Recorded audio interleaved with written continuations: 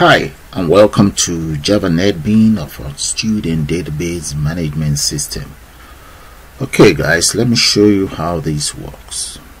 Now right here I have some data of Sheila, and here we have the grades and so on. Okay, we have the date. These very dates can always be changed. Supposing we want to change the date to, maybe let's assume we want to backdate it to maybe on the 12th, just select 12 and click on results. There we go. Okay, and if we go to the next tab here, we should be able to see the details of all other students, but unfortunately the details of Sheila is not here for now. So to get her detail on board, all we need to do is to click on add. There, record successfully added. Come right here, and that's the details of Sheila. So let's check out the database. If our details is there, it's not on the database. However, if we refresh, we should be able to see Sheila's details right there in the database. And that is all there is to it. If you want, you can always add more student details in there. All you need to do is just click on reset. There we go, and enter the student ID, whatever the student name is. Let's say the name is Max Moulton, an address of Moulton, number 13, Wales town. It's male, date of birth,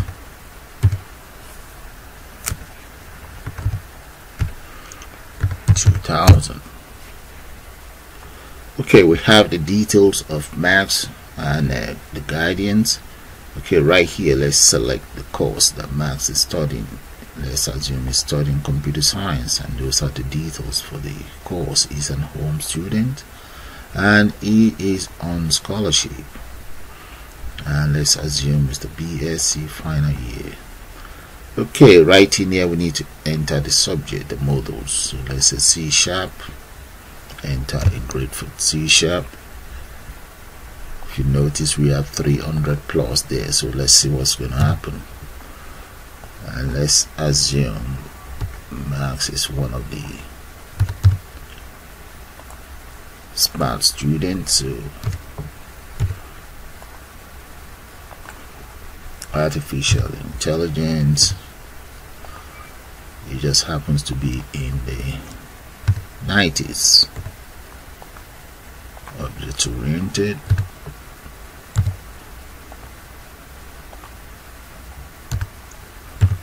right there. And now check out what's going to happen to where we have 300. If I click on this, you see the system refuses that. Okay, so we need to enter grades between 1 and 100 there. Recalculate. There we go. Max Moulton is a first class student. Alright, so let's check out the student details here. There we go. No Max Moulton there. Click on add now. Successfully added, and let's come straight to the database and click on refresh. Max Moulton's details right there on the database. And there, just for your information guys, this is just an overview. I'll see you guys with a full tutorial shortly.